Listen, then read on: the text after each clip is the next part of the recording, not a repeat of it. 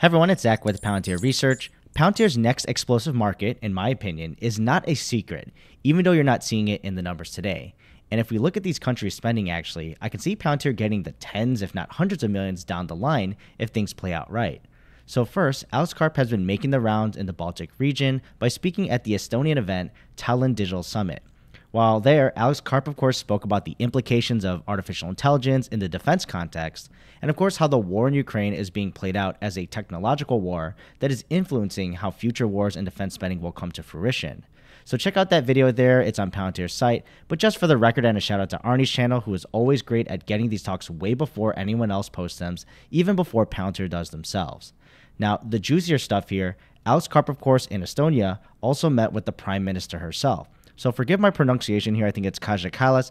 I don't know the exact conversations, but Palantir Chad, who's also very active on X or Twitter on Palantir, a shout out here to get the fast news. Note, the conversation may hold more than just military and defense spending and possibly medical technology and energy, which is always a bright spot here and Palantir's already huge in. So it's good to see that they're talking about things besides the defense context. Now, also while there, Alex Karp had the chance to meet with Finland's Minister of Defense, Antti Haken. So again, forgive my pronunciation there. And the big news earlier this year was Finland officially joining NATO after needing to be neutral on paper for decades after World War II, due to the Soviets at the time and now Russia. But this was obviously due to the aggression in Ukraine that things have changed, so there was really no more option left for them and Finland decided to join. Now, of course, these two countries' leaders are in the Baltic region right by Russia, so their motivation in defense are much more prioritized than, say, more Western European countries. Although the rhetoric does seem to be all the same, that we're going to be up in arms, but these Baltic countries in particular are feeling it much more and are on higher alert. Now, for me personally, and my lack of experience in geopolitics, I'd say it's silly for Russia to attack a NATO country since it'd be attacking the alliance as well, but you never really know what can happen in the world. So everyone wants to prepare, and for the context on Finland and Estonia's defense spending, Finland historically has been one to prioritize defense just due to their geographic location, and they would theoretically already meet their NATO requirements of 2%.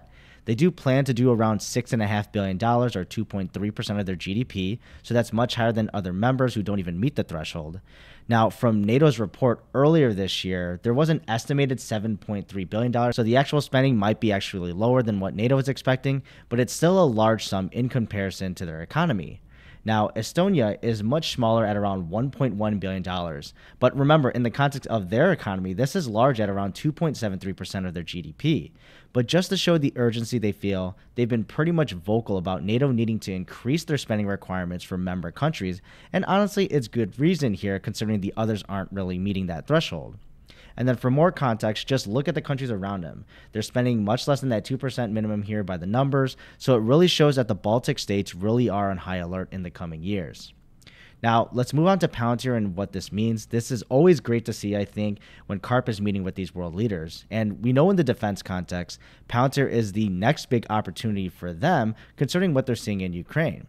But also, since they're seeing that stuff in Ukraine, they have an idea of what to expect already with that software. Now, they're probably not going to get it for free, of course, and get it free from a war. But now they have an idea on how they can utilize it and have a better idea of Palantir actually improving the software because it's actually battlefield tested. And then from these nominal figures too on defense spending from NATO, if Palantir can penetrate even into the single-digit percentage of spending for these countries, at least in their defense-wise, that's still tens of millions of dollars. Now, over time, if they can scale and spread throughout to other kind of aspects of the government, that's where the opportunity here can run into the hundreds of millions of dollars over years. Now, I think also the biggest opportunity is once they get in through defense with their governments and those different governing bodies. Like the notes on speaking with the Estonian Prime Minister, healthcare and energy are big opportunities where Palantir already has been working here with other countries around the world and have become industry experts, I'd say for myself, with their software, considering the partners they've worked with and the scaling that they've done and the use cases that they've built up over time. So it'll be nice to see if Palantir can scale on the government and commercial side in these countries. I'm not expecting it to happen in their numbers right now, but in the years to come at least. And after the Russia-Ukraine war, I would not be surprised to see more spending from this region overall, considering they want to beef up their defense anyways.